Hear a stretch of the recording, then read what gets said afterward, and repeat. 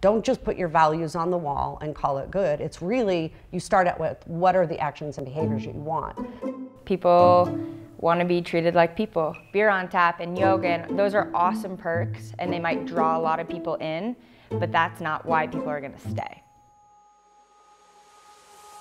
We work with businesses to provide open and safe cultures, cultures that attract and retain hardworking people. We really consider ourselves partners, but it's being open to new ways of doing things. I think that culture is way more important now than ever. I think for millennials, me and my friends, it's looking for companies and bosses and coworkers who want you to achieve, who help you achieve, who challenge you, who give you an opportunity to be yourself, to be creative, to be different. When you go into the workplace now, you're not going to be going into a job and staying there for 30 years.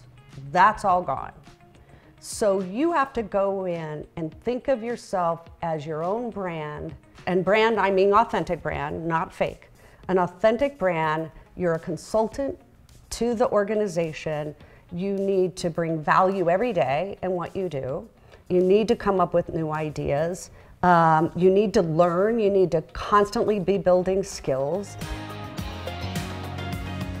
I love just helping people grow and helping people learn and making a difference and helping people realize that they have it within themselves.